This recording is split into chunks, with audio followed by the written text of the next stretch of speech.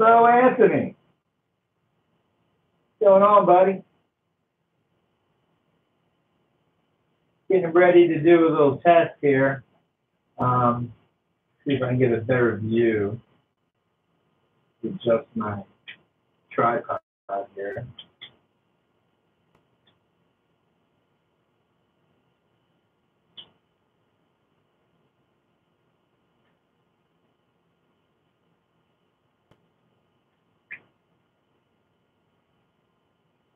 That's a little better.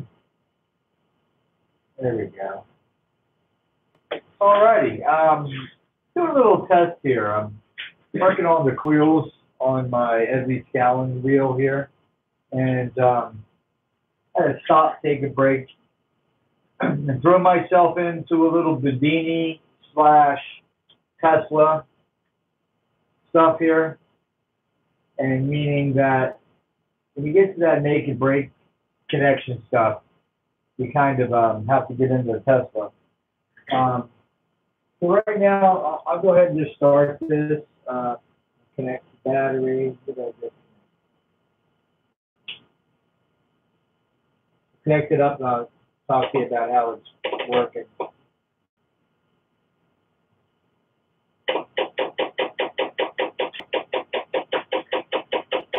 Alrighty, let's run through this process here. All right. Well, we got a wheel turning. We have magnets on the outside here, and I got them all facing north out. Okay.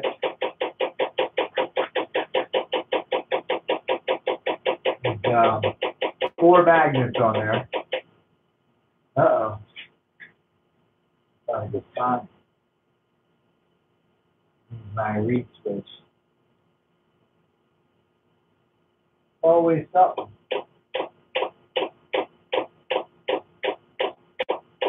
There it is. Needs a little loving. So, got magnets on the outside, 4 of them. They're all north facing out. They're all taped to the wheel. We got a reed switch on top of that battery. Coming out of the reed switch, so it's burning the reed switches, I'm going into a relay. And that's that tapping you hear. The relay making connections. Basically, the relay is handling the load of that coil there, which is turning the wheel. Let me make adjustments here.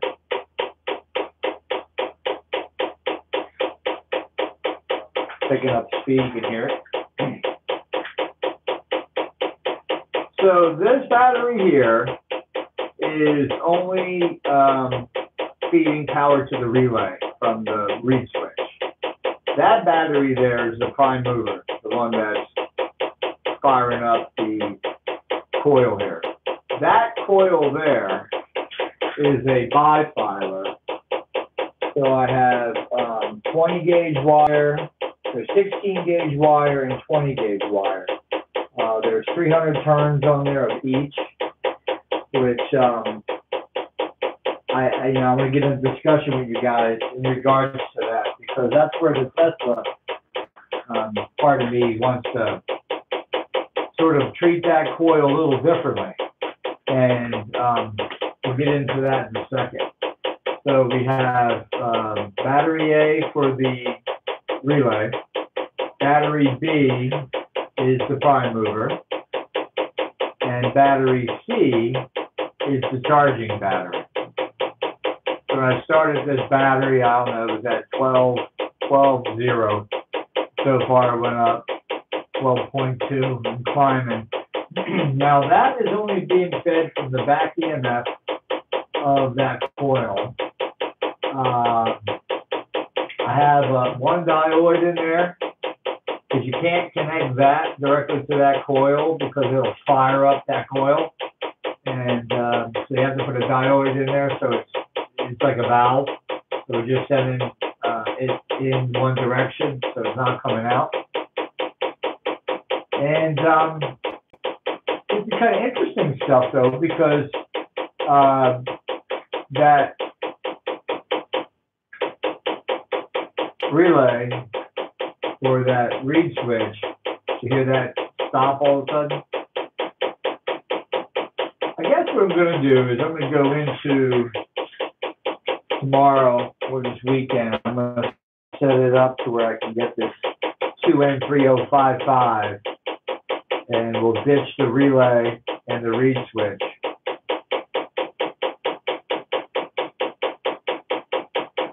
Because this can handle it. I think this right here, pretty sure I wrote it down.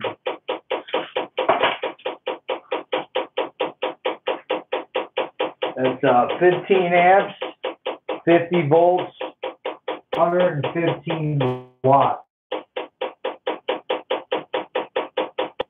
Amperage on that coil that I wound.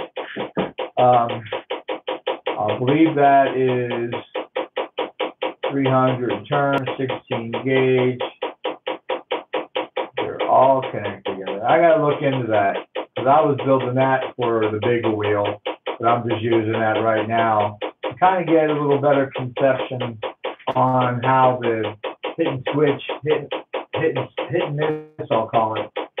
Because I'll be doing that on the big wheel, and right now we're collecting back we're half the energy. So the positive side is driving the coil, and it's putting out and wasting, I guess, energy there. But the back side of it is getting put into this battery. In case you guys wanted to know more about the transistor, you can see how here you have your base, your emitter, and your collector.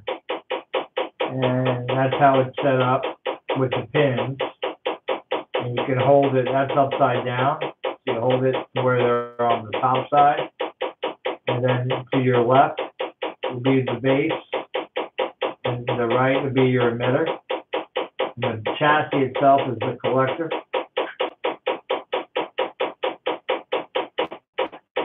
And these are current driven. So the flow goes from the base to the emitter. And that what drives the transistor, FYI. NPN.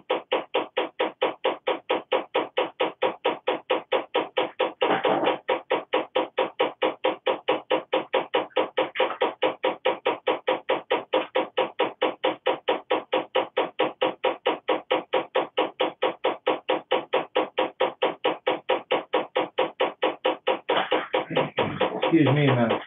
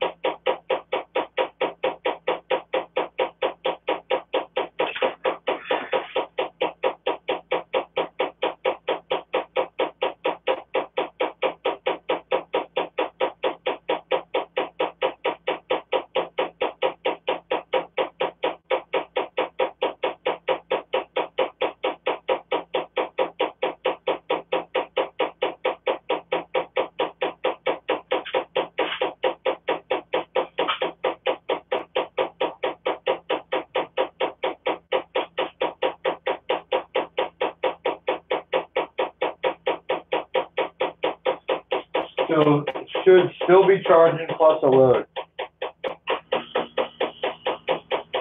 So you have your relay battery. You switch your relays running off of that. That battery there is your prime mover. That's running the coil. That coil's a bifilar. And this here is a charging battery.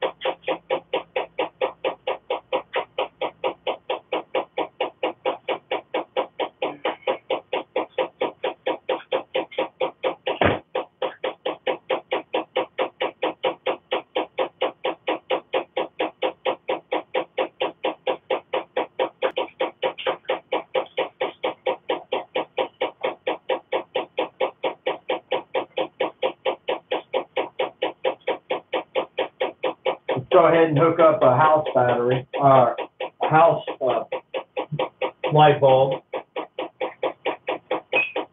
Fluorescent.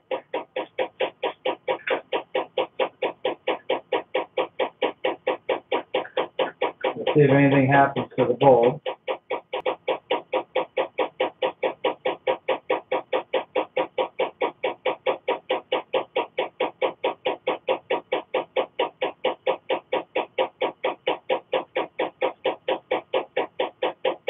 That's a house light bulb. That's a 120 volt bulb.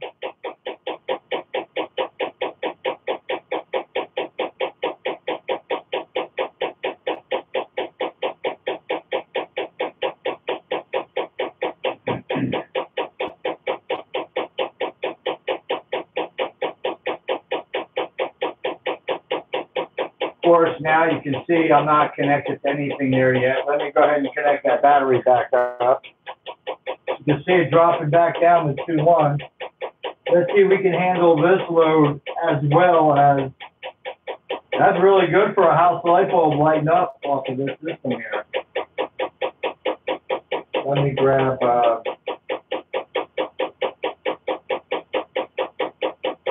do I need?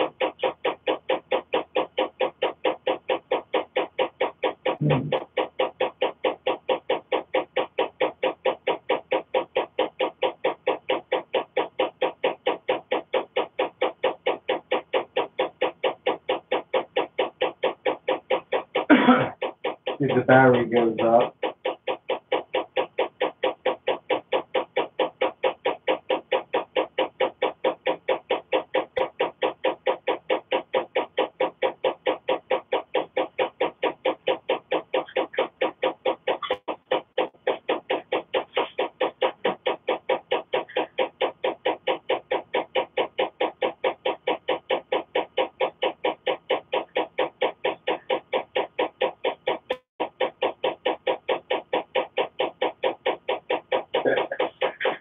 Just got this screwed, worked the bearings a little bit so they're nice and smooth. Got 4 magnets. They're north facing out. And it's running the whole thing, guys.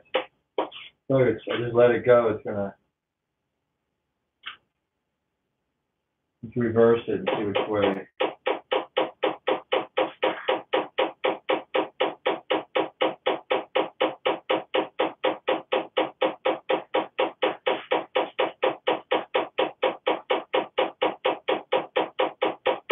Taking up speed.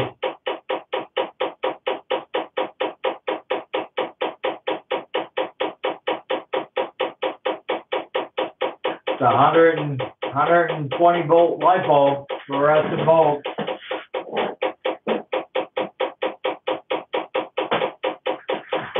Also, I have that on. That battery right there is a load.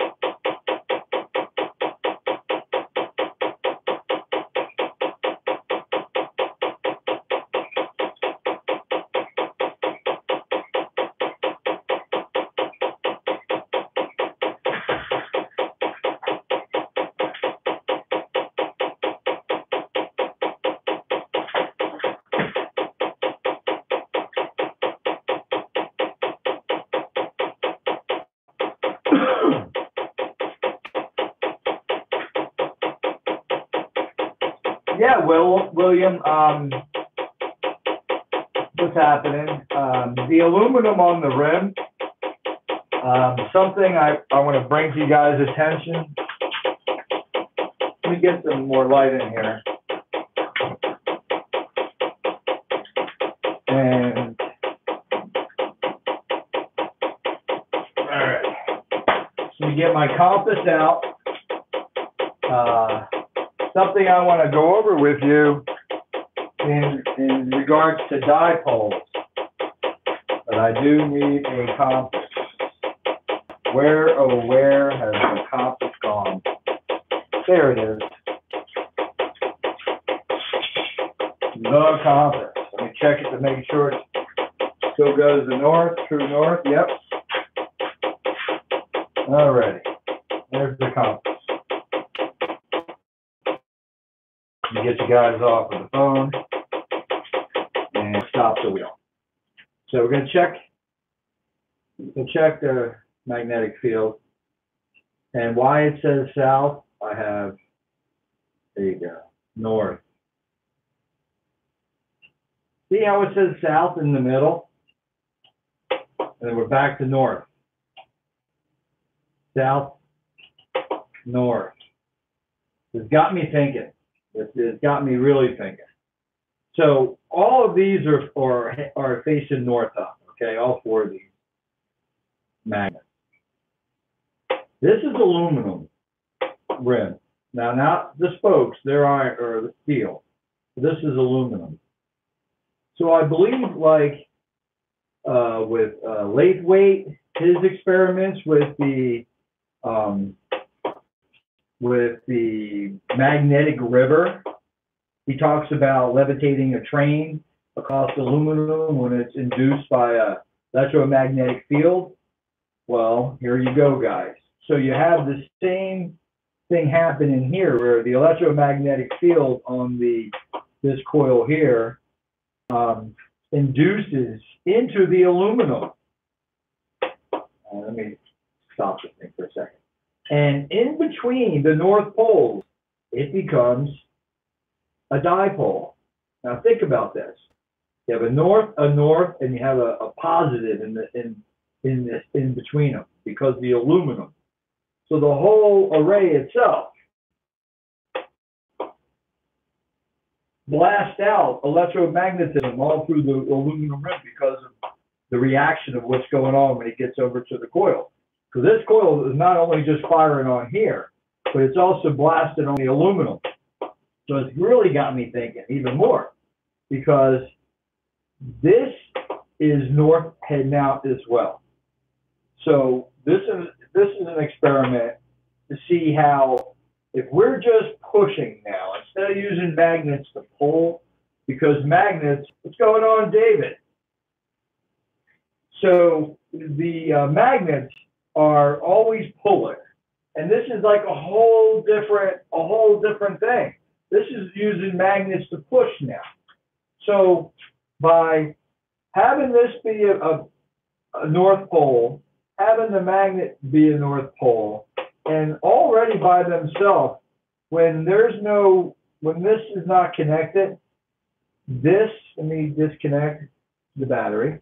So there you go. So what's going to happen here is the magnet's going to see how it locks itself in? So there's always a pull going on with positive and negative, with a dipole. And this is pretty much, a good lesson to learn why your opposites attract. You have here a piece of iron that the magnet is attracting itself to. So that all of a sudden puts the opposite pole in front of it from the lens law effect. So you'll have, if this is north, it's creating a south right now in the iron itself. But once we go ahead and connect the circuit up, now you can see, now it's pushing it away. It's no longer going to stick now.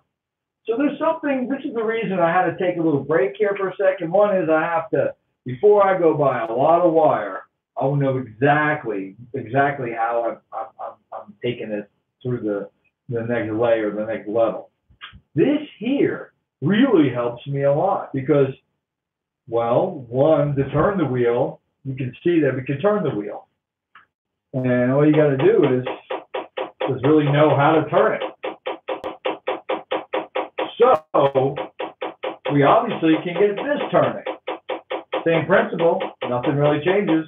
A lot more mass, a lot heavier. Yep, that lights the back EMF, and that's hooked up just to a house light bulb. We're also charging this battery over here. I got a diode coming off of that, and it's coming in here. It seems not to be going up because I think we're sucking the juice to light this battery. But you can't connect the battery right to that coil because it'll do just what the primary coil is doing at the bifilar, because it'll charge it. So you have to put a diode in there.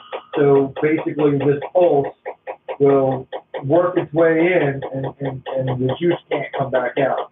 So you're kind of throwing water in the tank when you're charging this battery. So back to what we're talking about, guys. Read your comments, man. I don't think you guys talking much. You should be talking to each other. Now we're about pushing. So we're pushing. So it got me thinking a lot. And I said to myself, well, you can already see how dipoles work. And you can see Mother Nature in hurricanes and typhoons, they spin opposite directions, and it's got me thinking that the North Pole to the equator is a dipole, and from the equator to the South Pole is another dipole. And what they call the Mach wall is like the center of the, I guess, the center plate of the dipole, the compressed area. There's got to be two poles there.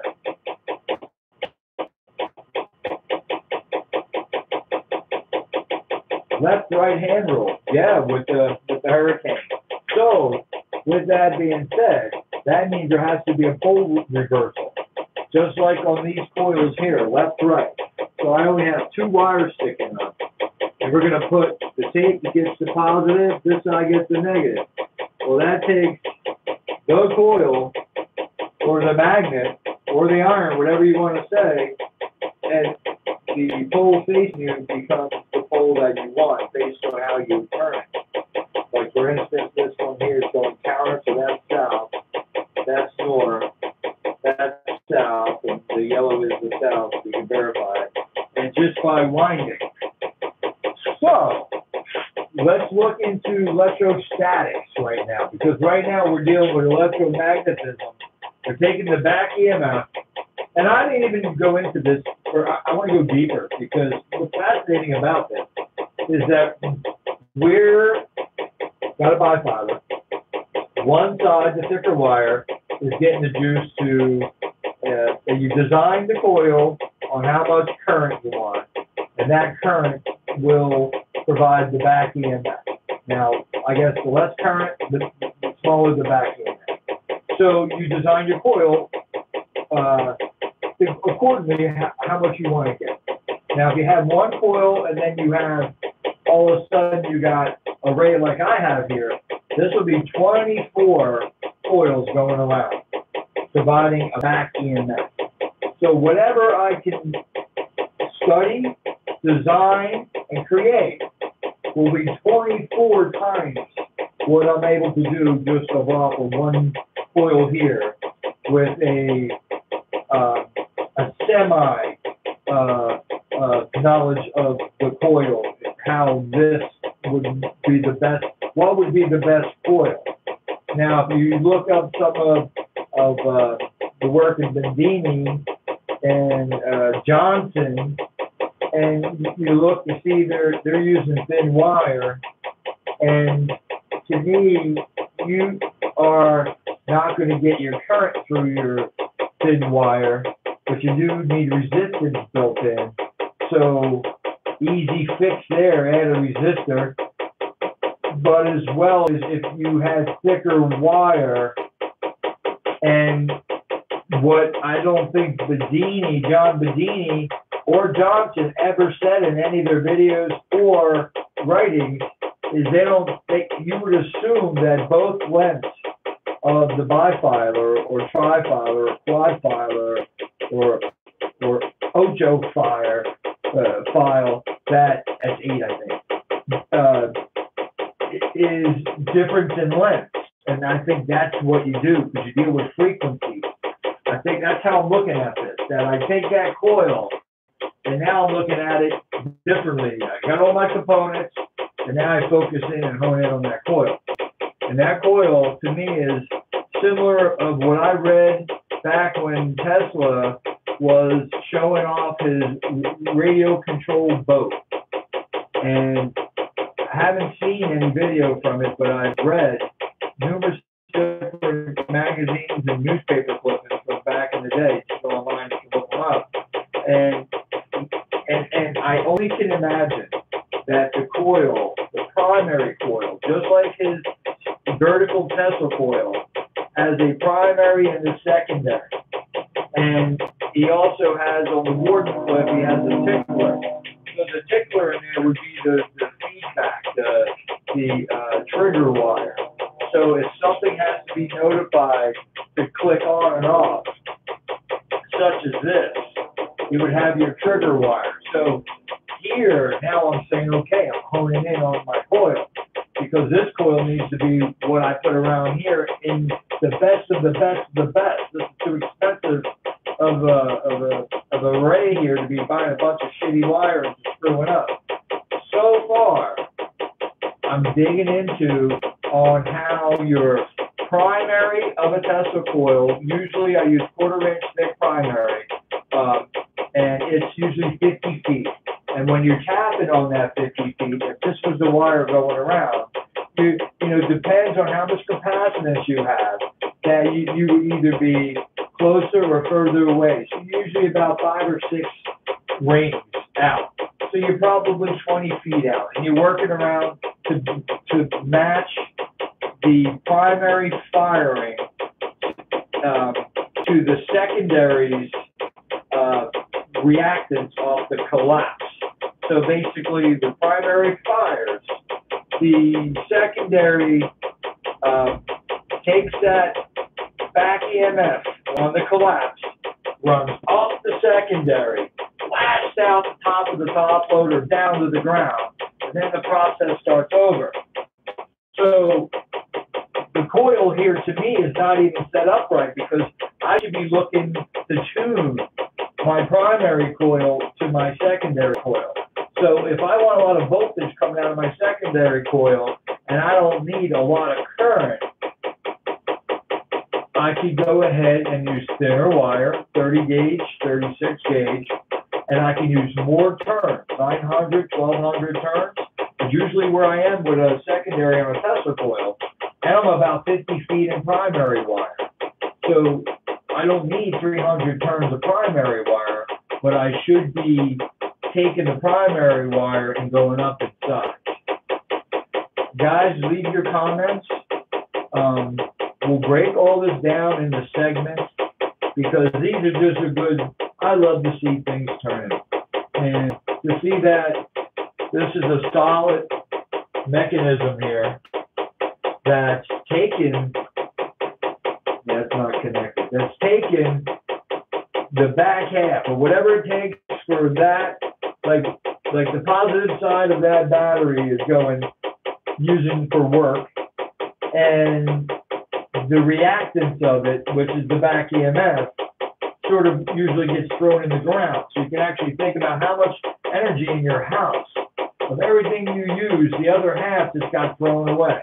What the hell? Who does that shit? Why didn't we design a system that saves that back half and bounces it back like a damn ping pong, where you get the other half back? I don't know, you do something with it. If you're not using it right away, it's got to keep moving. Or you put in a capacitor, it becomes static. If you separate the charges, it becomes static. Very important stuff, guys. I wish I could actually talk to you guys all night.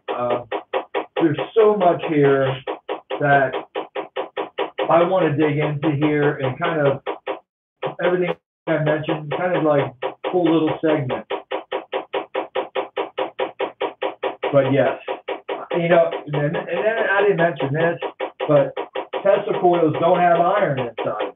So, real quick, so you know, and you probably already know, if you work in any ham radios, you can adjust. You have a little coil, and it looks like 12 gauge wire with about 12 turns, and it's got a little ferrite core that it slides in between it. And the more it slides in, the slower the frequency. So it slows the frequency down. So the frequency with it out in there is doing its normal. As soon as you put it in there, it creates an electromagnetic drag. If you guys know about electromagnetic drag, it'd be the same thing as if I come up to this wheel with a magnet that has a strong pole that's going to attract it. That would be electromagnetic drag. So you see that going on, which is phenomenal. All this is phenomenal.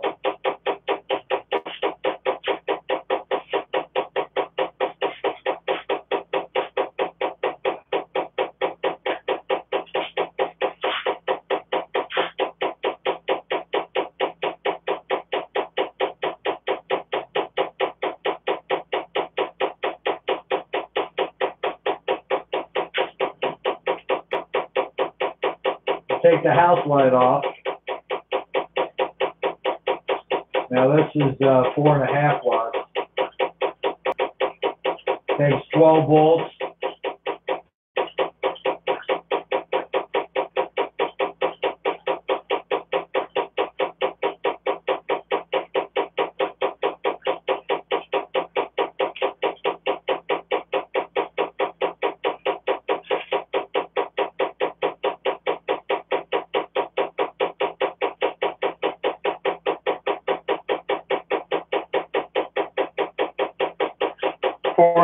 Watts right there. Not a lot, but I could put a couple of them on and keep rolling with it.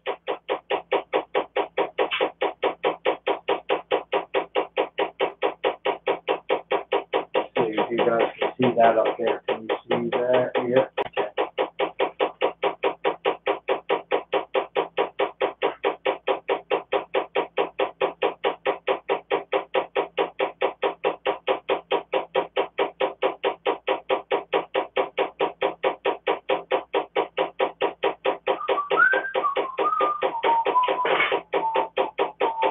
I don't even have any capacitors in here. I didn't even play with any of those yet.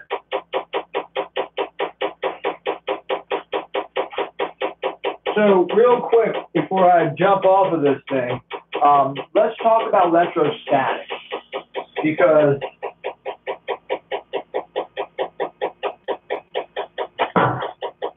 I've been wanting to use these. I've had these for a while now. I got 4 plastic discs. You put inductors all around it and have them turn right next to the other one. You can have one flat. I think I can set it up on here to where I'm doing 2 things: electromagnetic and the back EMF, and then electrostatic. So we get sort of like a Wim's machine effect going as well, without creating drag. So now we're kind of including in the studies of electrostatic. And one thing I can tell you about my electrostatic work that I've done, especially with the Van de Graaff, you can really charge a capacitor. And I'm not talking about no darn little capacitor. I'm talking about like one you can make out of a coffee can. Not a coffee can, but a plastic coffee can. And you can make a capacitor out of it, and it'll charge that up, and it explodes when you touch the 2 ends together. So I can build a lot of pressure up with electrostatic. So with that much pressure, I know enough now that I can step it down and include it in this, because I know I can gather up a lot more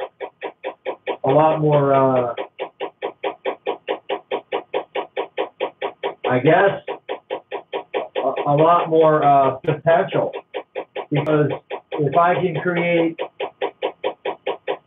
pressure, and that's the electrostatic. And the reason I'm bringing this up to you guys is because the electrostatic is where I believe is how we connect to the ground. So through the studies that I do, I'm kind of showing you guys that induction is the way to tap into the ground, to pull positive or negative. And just like taking a plate and putting it above the ground and having a plate connected to the ground that's driven down, and all you got to think is if you put one plate in front of the other, the dipole appears. And this is why I'm making this video. Hopefully you guys catch on to it, because the dipole, no matter how you create the dipole, it's a continuum. So to me, that is the difference in potential. And you can have a continuum of any charge, constant. So we'll be digging into some experiments not too far down the road between the grounding pipe, a grounding system, and what rings a bell to me is that the chamber that's in the ground's electrostatic needs to be a plate system where the 2 charges are comfortably going to, and a distance like a dielectric in between it. So it would almost be like building a cave underground, to where it has a chamber, or not an air chamber, but maybe some air. It's amazing what happens when you add nitrogen and oxygen into an electrostatic environment. But the electrostatics, can be generated off the side of this right connector. I'm going to go ahead and bang that out. I might get that done over the weekend. And we'll have 2 types of energy that we're dealing with. And that is so cool in itself.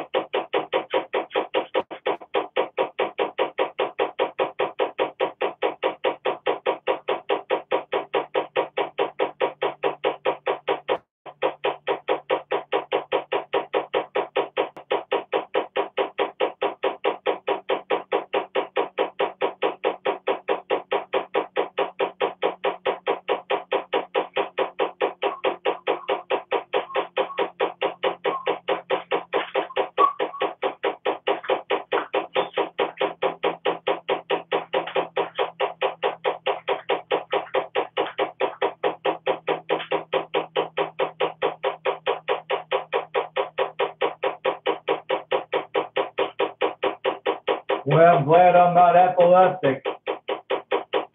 These flashing lights probably be screwing me up.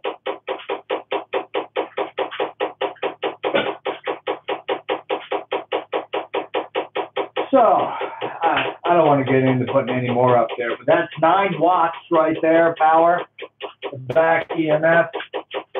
Guess I can do a couple more, 9 watts.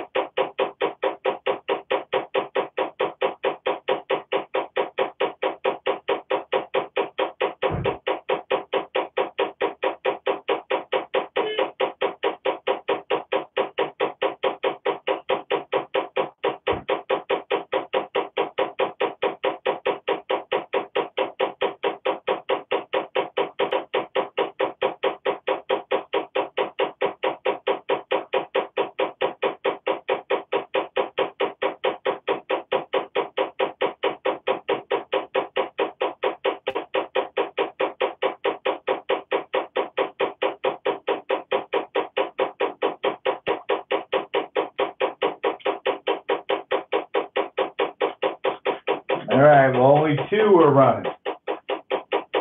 Seems like it killed the second one. Now, if I disconnect the third one,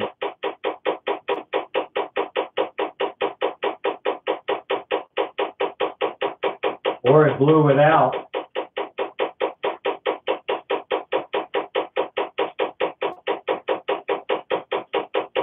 Wow.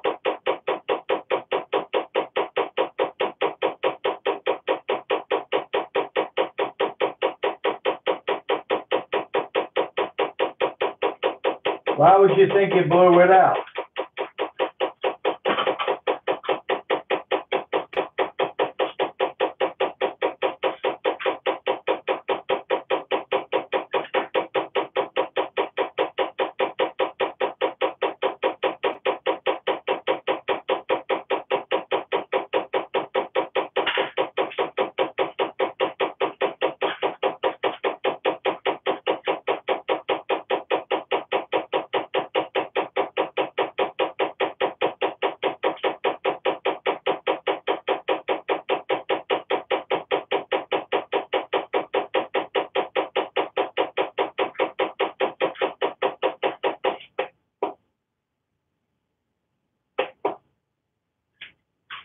So you got your electromagnetic, you got your electrostatics, and we talked about dipoles, where dipoles are things that can be created anywhere, like underground, above ground, and you can use them in all different kinds of ways.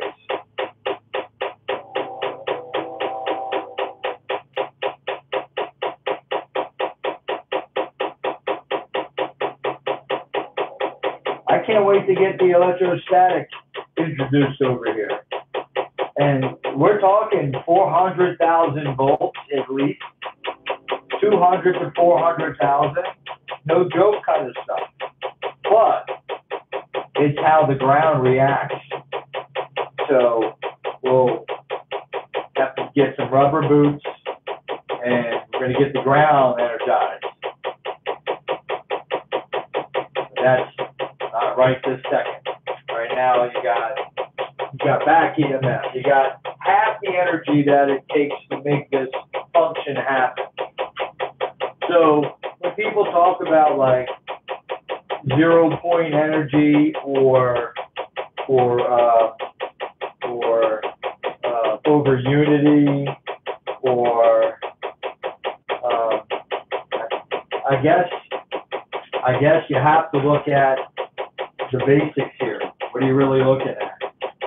Regardless of what makes the motion, if the motion creates the energy, then power in, power out. Now, according to Einstein's theory of relativity, is you cannot get more out of what you put in. And according to some of my friends I talk to, is you don't get free energy because it has to take energy to get it back. Here's where I think electrostatics come into play. Because electrostatics is what I said earlier. It's energy that's not moving. It's stuck. It's on a plate, or it's in a capacitor in an environment where it's stuck. But one thing I'll tell you, that capacitor, when it's charged and got a lot of pressure on it, 70% pressure, let's just say, at 30% less than being filled,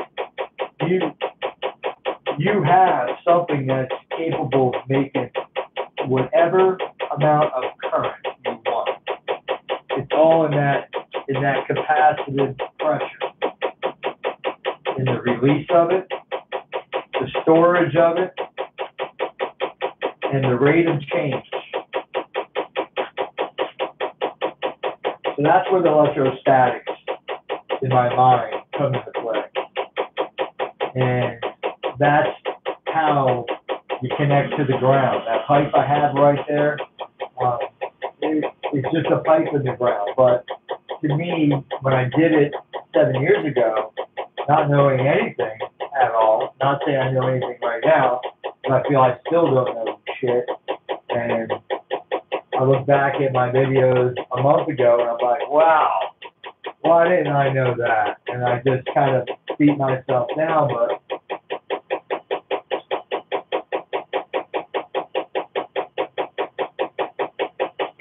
but I put the pipe in, and I always looked at it as it was like a car battery where it had one pole sticking up.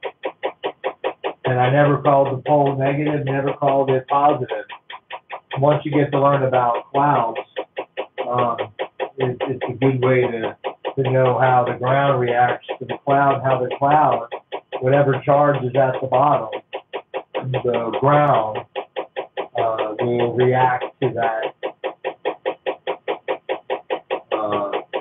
electromagnetic presence, and the electrostatics take over.